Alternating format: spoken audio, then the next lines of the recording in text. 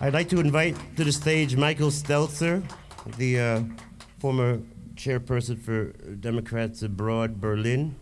He's going to make a, what do you call it, a PowerPoint presentation about this hat. He'll explain it all to you. Ladies and gentlemen, Michael Stelzer, please. Yeah, good evening, ladies and gentlemen. Up front here, you'll see a few pictures. I first did this PowerPoint presentation for the Inauguration Day party of Democrats Abroad on the 21st of January, which was also Martin Luther King Jr. Day. It was a celebration. And I'm going to take you through a little trip from 1863 to 2013. And United States Senator Charles Schumer, he announced the presidential inaugural theme, Faith in America's Future. And what he did was also show that this Inauguration Day was 150 years of the Emancipation Proclamation, and it's also 150 years of the mounting of the Statue of Freedom on top of the Capitol of the United States of America. That's where the Parliament is. Now, this statue was designed by an architect and also an artist named Mr. Crawford. He was the one who designed it. And I think it's important to know about this little statue because you have to know where you come from if you know where you're going to go. The Statue of Freedom, who and what is that? Here you see a picture of three men, I think it was somewhere in the 1920s, up on top of the Capitol building, and you see the head of the Statue of Freedom. And you see these plumes, you see this bird, you see these 13 stars, very patriotic. But it was not originally planned that way. It was supposed to be different. The Statue of Freedom was designed by Thomas Crawford. It was commissioned by President Franklin Pierce. And he had a guy who was the Minister of War. His name was Jefferson Davis. If any of you know American history, you will know that Jefferson Davis was the first president of the Confederacy of the Southern States. He was a slave owner from Mississippi. So he did not like the first plan that was made for the Statue of Freedom. Here you see some more pictures. The Statue of Freedom was also known as Armed Freedom. She has a sword. She's supposed to defend the United States. This is the original plan of the Capitol. It was built at that time, and way on top of this dome, which was supposed to represent the planet Earth, is the Statue of Freedom. So it is the highest point in the city of Washington, D.C. And here, if you look carefully, it was the original design of the Statue of Freedom. She had a Phrygian cap, so-called Liberty cap, on her head. And when Jefferson Davis saw that, he said, there is no way that this hat is going to stay there because this hat was a symbol of manumission, a symbol of freed slaves in Rome. It came from Phrygia, from a part of Turkey.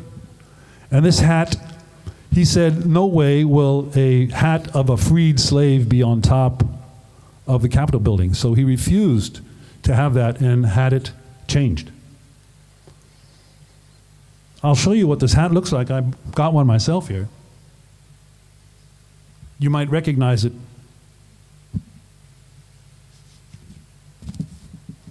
It looks like a schlumpf hat, doesn't it? Sort of. Let's continue. The Phrygian hat is a symbol of freed slaves. It was a symbol of liberty during the French Revolution, and it's a symbol of the crest of the United States Senate. It's a symbol in the crest of the United States Army.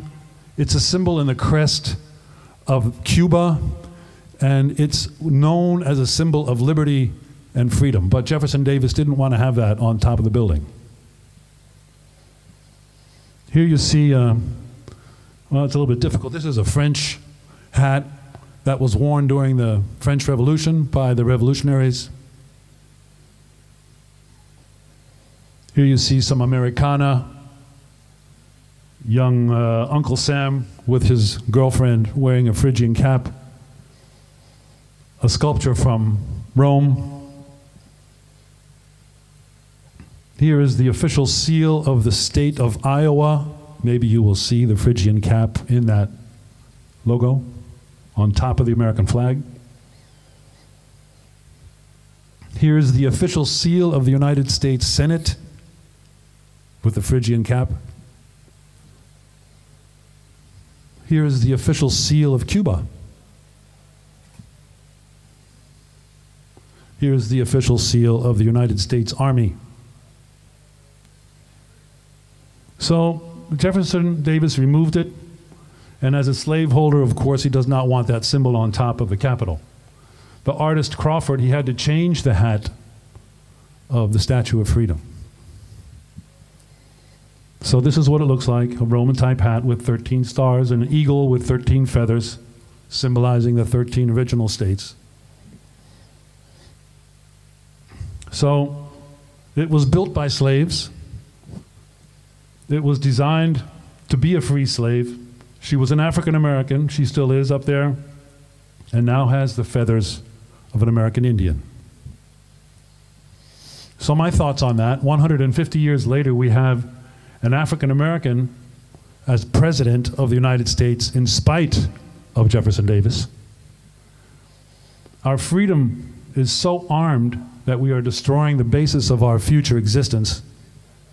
And the decision of a racist slave owner is still at the highest point of our capital. So we are still a long way away from a post-racial society, as some people might think. So those are my thoughts to this hat. I'd like to continue with a short anecdote, a little story, as many of you might know. Oh, if you're interested, here are some sources. Give me your email address and I'll be glad to send you the what's here. But let's go on a little bit further. In 1964, Martin Luther King Jr. visited Berlin upon invitation of the mayor, Willy Brandt. Very few people know that. He came here and he visited the city. It was divided at the time. Here's a picture of him at Bernauer Straße. I'm kind of proud to see my father showing him what the city was about here. He spoke in West and East Berlin. Willy Brandt invited him. He witnessed the rescue of a East German who jumped into the Spree River and was shot at by the East German border guards. And so during that time when he was here, he went there and he saw the rescue mission. There was an American soldier who jumped into the Spree to rescue this guy. He spoke at the Rathaus Schöneberg, and then he went to the Waldbühne and spoke to 20,000 people there. Later, during the day, he visited Bernauer Straße, and then he went to East Berlin. But there was a problem because the American officials did not want him to go to East Berlin. They were afraid something might happen to him. So they took his passport away. But Martin Luther King was kind of smart, so he took the official limousine which the city of Berlin had given him, and he drove to Checkpoint Charlie, got through on the western side, of course, because the Americans let him through, but on the East German side, he had to show his passport, but he didn't have his passport. So what did he do? He pulled out his American Express card to identify himself, and the East German border guard said, well, you can go through. And he spoke at a church in East Berlin, and he told everyone,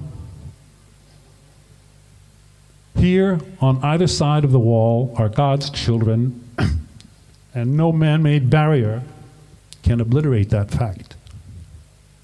So he was speaking for the unity of our people, here and everywhere. Here is a plaque which reminds us of his visit in Berlin. It's very close to Friedrichstraße. It's at a hotel which is now there. It used to be a hospice.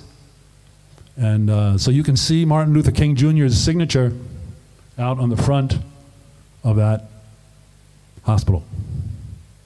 He spoke to a number of people, and actually his father, who was also called Martin Luther King, was also in Berlin about 40 years earlier, spoke at the Sportpalast. So don't forget, it's Martin Luther King Jr. So 44 years later, the 44th president, Martin Luther King, was here in 1964. And the 44th president was in 2008. You subtract the one from the other, you have 44. So Barack Obama visited us here in Berlin, and he, as you know, became the 44th president. So some thoughts? Why didn't Barack Obama mention Martin Luther King when he came and spoke to us in Berlin on July 24th in 2008?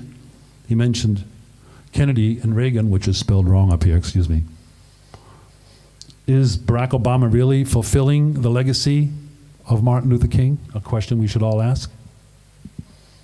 And is Martin Luther King's sermon 1 year before his assassination, a time to break silence, which linked poverty with war, also relevant today? So thoughts to continue about Martin Luther King and what he means. His fight is not over. Thank you.